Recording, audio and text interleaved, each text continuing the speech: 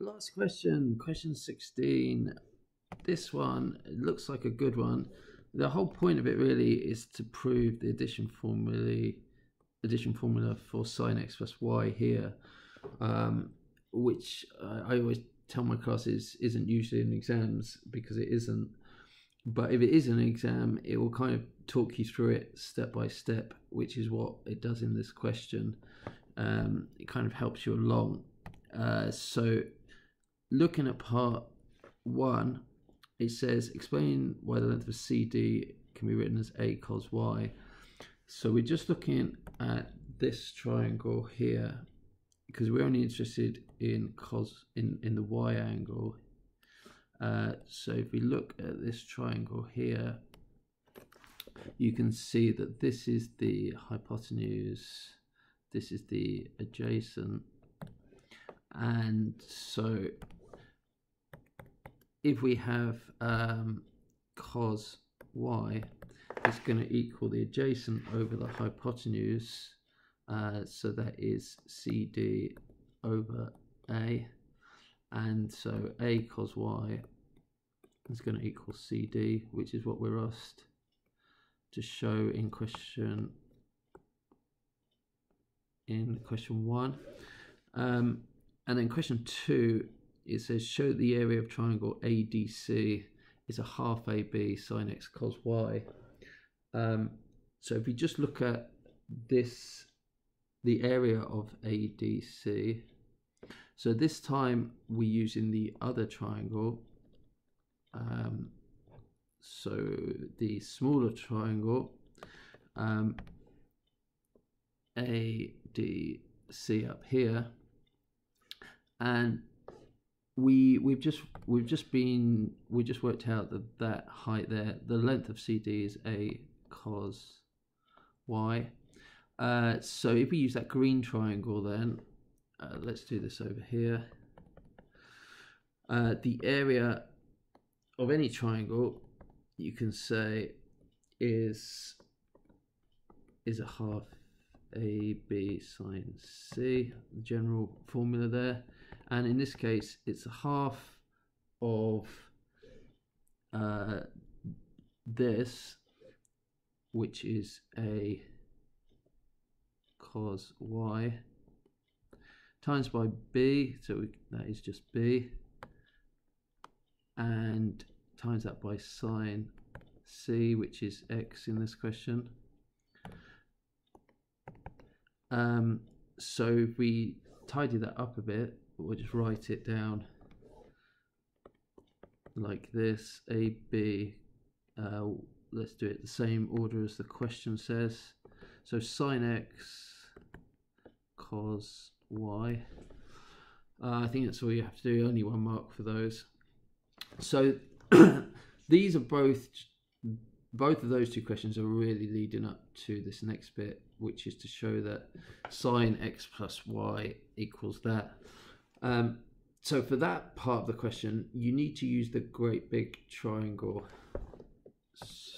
So it's x plus y. So if we look at this big triangle here, for part 3, the area of the big triangle ACB, again, that's going to equal a half AB sine C, or in this question, a half AB sine x plus y, because that would be x plus y. And that the area of that big triangle is going to equal the area of the 2 small triangles, triangle 1, triangle 2 added together, isn't it? So let's find the area of those 2 smaller triangles, and then we can just put it equal to what we found here. So the area of ACB, the big triangle, equals the area of ADC, which we just found up above, plus the area of the other triangle, let's call it DCB. So the area of ACB is this. Let's write that down here. So we've got a half AB sine x plus y equals the area of ADC. We just did that up here, didn't we? So that equals that, a half AB sine x cos y.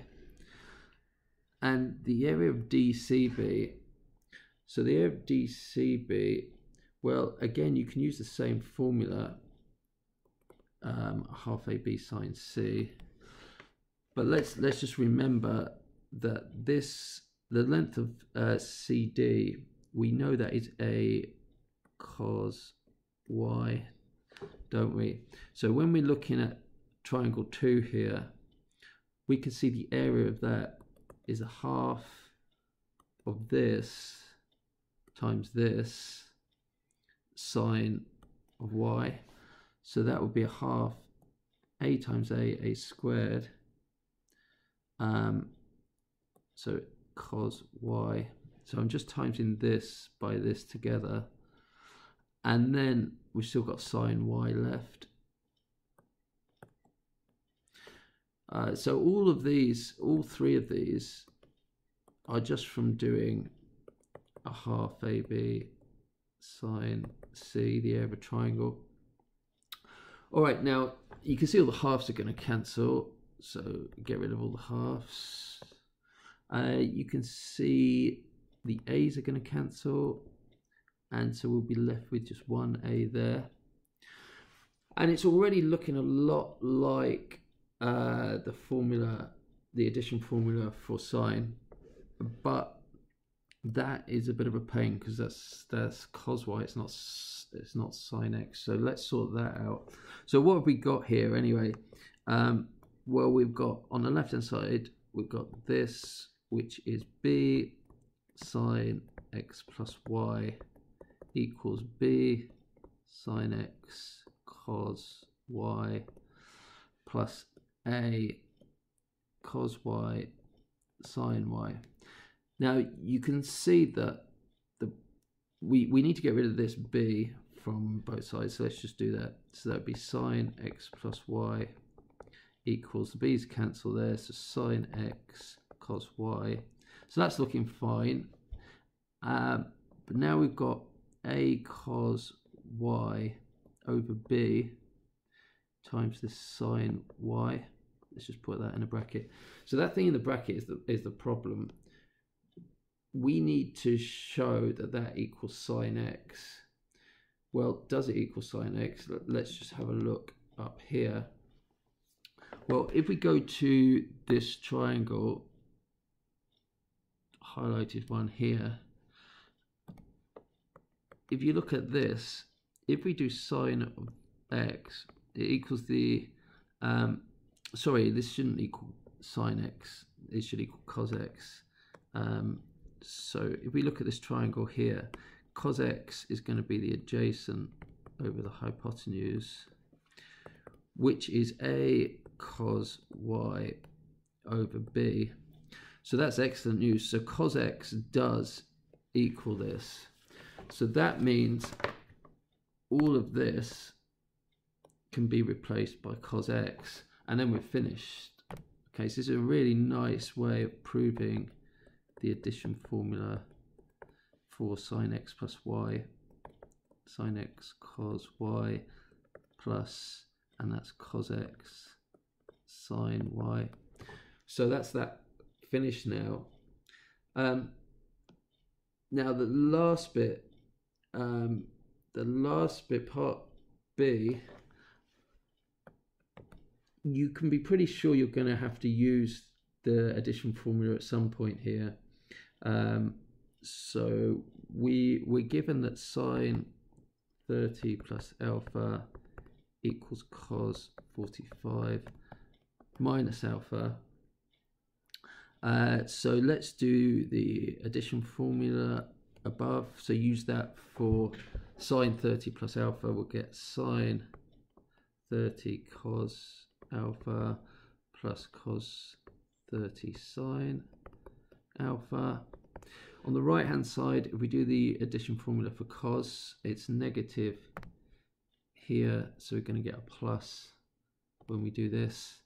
It's in the formula book though. Cos 45 cos alpha plus sine 45 sine alpha. Now just whack everything on your calculator if you don't know what these are off by heart. Hopefully you already know that sine 30 is a half, but use your calculator if not. We're in degrees here. Okay, there's a degree symbol. Cos 30 is root 3 over 2. And cos 45 is root 2 over 2. And so it's sine 45. Okay, let's collect all the, let's multiply everything by 2 first. So get rid of all the fractions. So we've got cos alpha plus root 3 sine alpha, root 2 cos alpha plus root 2 sine alpha. Let's get all the signs on the left hand side. So we've got root 3 sine alpha minus root 2 sine alpha equals root 2 cos alpha minus cos alpha. Factorize root 3 minus root 2, root 2 minus 1. Now we've got to get tan here, so we're going to need to divide both sides by this cos. So let's divide the cos over to there and move that over to that side. So then we get tan alpha is root 2 minus 1 over root 3 minus root 2. So that should be fine, except we need to rationalize the denominator now, because if you look at where we need to end up in the question, there is no fraction there. So we need to rationalize the denominator. It's a show that question, so really you should be showing all steps of working out here, showing how you do rationalize this denominator. There's 5 marks for it, so quite a lot of marks. And when you multiply the top by root 3 plus root 2, that's going to give you root 6 plus 2 minus root 2 minus root 3. And then the denominator is going to give you root 3 times root 3 is 3, root 2 times root 2 is 2. And so you're dividing by 1 there, so you can just write it out like it says to in the question. And finished.